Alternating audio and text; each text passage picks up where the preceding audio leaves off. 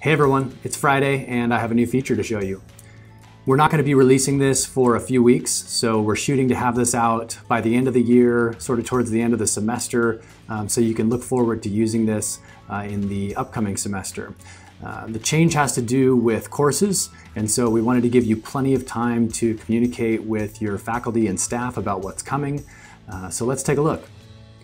You'll notice that the Info tab of courses is now called the Syllabus. The Info tab used to be a combination of information that some of it was student-focused, some of it was more for staff and faculty, and so we decided to break that out, and the Syllabus now is entirely focused on information that is for the student.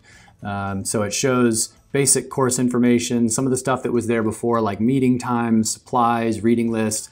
But then we brought the syllabus front and center here. So an instructor can come in and upload a file that it contains the syllabus, and that file will be embedded right here on the page. So when a student comes and visits this page, they're going to see that syllabus embedded on this page, and they'll be able to read through that and see everything that they need to know about this course.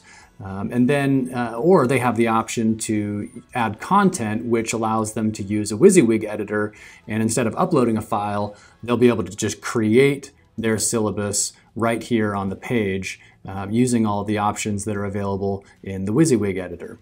Now, all of the settings that used to be available within the Info tab are obviously still available here on the course, but we move those down to the Settings section. So when we go to Settings, you'll see there are now 3 different tabs: Settings, Rubrics, and External LTI tools. So these are things that we felt like are still important to the course, obviously, but don't need to be up front and center. And so you're still going to have access to all of the same settings that you had before. You'll just manage those through the Settings tab. And we moved the Add Faculty and Add Teaching Assistants options to the right-hand column here to make those more easy to access. We also broke out a Files section. So the Files section is going to bring together files from all over the course.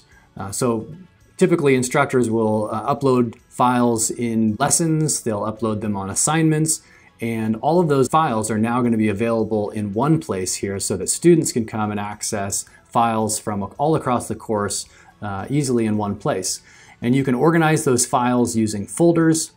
And when you use the Add Files option, you'll also see that there's an Import Files option there. So it makes it easy to grab a bunch of files from a previous course that you taught and then move them up into this course. We're excited to release these changes to you here in the upcoming weeks. As always, we appreciate your feedback, so please get in touch with us via Populi Support.